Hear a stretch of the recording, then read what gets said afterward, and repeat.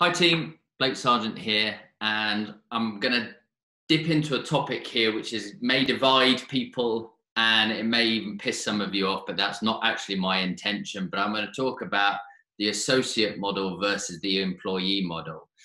Look, both of which have their merits, and I'm going to just share some findings that we've had over the years within our own practice, Optimize Health, but then also within all the practices that we work with.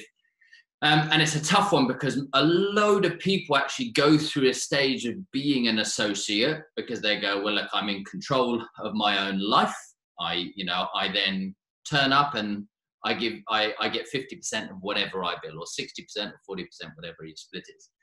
And probably the associate thinks, well, the business owner's lucky because, well, I'm doing all the work and they just take 50%. And if you've seen in another video that I did about the practice percentage pyramid, we actually talk about how when you take into account the costs of rent and support and running, and for there to be any profit left over, like giving away 50 or 60% to an associate is actually a really, really tough model as a business owner to make money. So from the financial perspective, being an associate is actually way better for an associate than it is for an employer. Financially, having employees as an employer is far better. The numbers actually work, because as soon as if you only have an associate, then you're giving 50% away straight away, and then the numbers just really don't work when you've got to take into account all the other overheads. But the other thing about associate versus employee is that within the associate model, many people work from multiple places. Now imagine I'm trying to run a team, like a football team, yeah? And I've got a bunch of people and they play for me for 2 days a week, and then they go and play for a competitor another day a week, and then they go and play for another team another day of the week. And that's often how the associate model works out. So how the hell can I build a committed team that's high performing when my players are playing elsewhere the whole time? And with associates, you can't even get them to turn up to training, i.e. they don't have to turn up to training. They don't have to turn up to team meetings because really they work for themselves.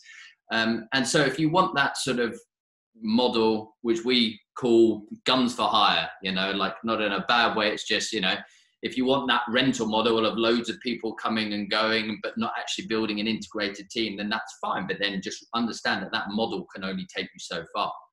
And the business holds very little value because you have a rental model, not a team of people. We've been through an interesting time recently in the UK as well, where there's a law called IR35, which stands for Inland Revenue 35. It started in 1999 and it's developed since, and it was basically introduced to fill any loopholes for tax avoidance. Now, not to say sole traders or associates are doing it to tax avoid, but what the government say is, well, if somebody's a sole trader, then who's responsible for paying their national insurance and ensuring they pay the right amount of tax? So gradually over time, they've tried to fill this hole. And there was a landmark case with Uber where the government said, these people work for you. And Uber said, no, they don't. We give them the work, but they don't. They work for themselves. And the government went, if it walks like a duck, quacks like a duck, and looks like a duck, it's a duck. They get all of their income from you, so somebody's got to be responsible for their pension and their national insurance. And so Uber then, this was a landmark case, Uber then now have to pay for all of the people who drive for them as if they're employees, because the government don't want any loopholes. What then happened as the most recent iteration is they've said any business that's 10 million or over, anybody who contracts for you, who makes the majority of income for you, even if they work from the majority of their income from you, even if they work for 5, 10 different people, if they get more than about 50% from you, the government go, they work for you. somebody's got to pay their pension and national insurance. And I tell you what, it is the responsibility, the legal responsibility of the employer to make sure that is paid, not the associate, not the sole practitioner, not the sole trader, right? And so the next iteration we feel, which is not here just yet, will be that movement towards saying, look, if an associate works for you, or as an associate, if you work somewhere for more than 50% of the time, or you make 50% of your income from somewhere, then it's all right for the associates because you're not legally responsible, but the employer will become responsible for that. So this is a space we're looking more and more into, and we go down 100% down the employment route, but we actually have a payment model, a hybrid model where we actually employ everybody, but then we give them a certain amount of percentage so they actually can become in charge of what they earn. Then everybody wins because they get paid holidays as well, but they get to be in charge of what they earn, and they have the security of being an employee, and they're committed to a team, and they don't actually have to go and work for 5 different places to make sure they don't make more than 50% from one place.